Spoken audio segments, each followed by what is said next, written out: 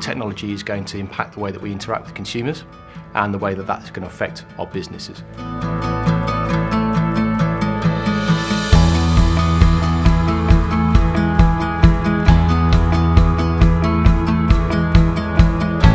I think progress will be made on the software side. The world is ruled by software these days.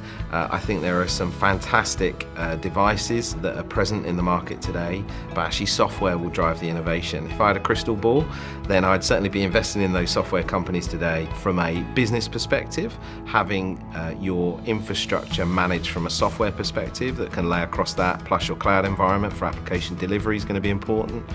And I think collaboration software suites are going to be important for employee satisfaction and also customer satisfaction as well. I think we'll see the next generation of all-flash drives from a storage perspective. I think we'll see more and more security being built into the hardware layers within devices coming out. We'll see machine learning being embedded into more and more devices to help protect those devices, prevent downtime.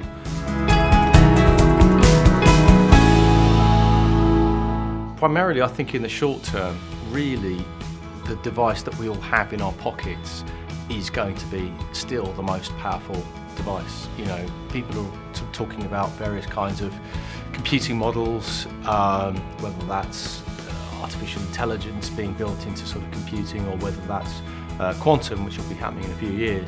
Fundamentally, we're still in the mobile era.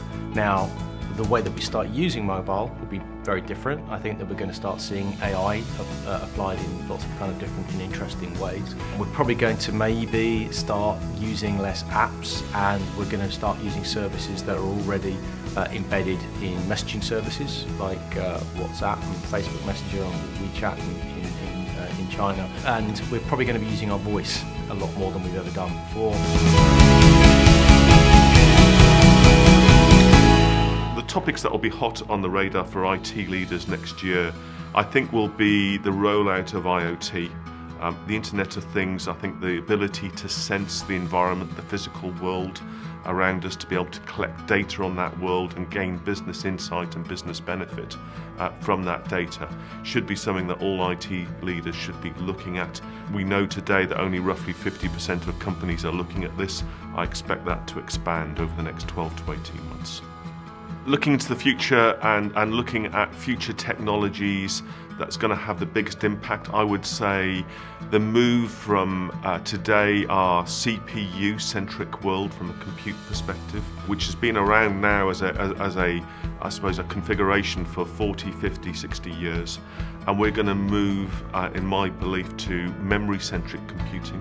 We'll see new layers of memory being created that will be faster, lower power, connected via photonics, and storing huge amounts of data in a very small space. We're going to see digitization of the workplace with artificial intelligence. The whole point about artificial intelligence, machine learning, deep learning, is that it's going to take over things that we do, humans do, on a day-to-day basis in all walks of life, whether that's driving a car, whether it's doing some delicate surgery on a patient in a hospital, whether it's writing a book.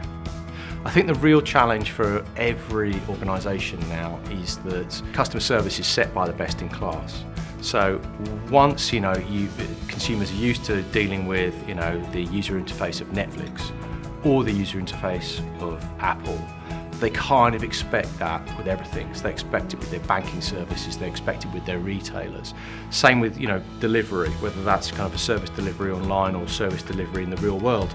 If you're used to getting goods delivered to you through a large retailer, international retailer, and they can do it within same-day delivery, you're going to expect that from everyone else. So the way that consumers are judging every organisation now is through best in class. The tech challenges as we move to 2018, 2019, every business that I've spoken to, most of them have a pretty clear view of where they want to get to. The challenge is how to get there.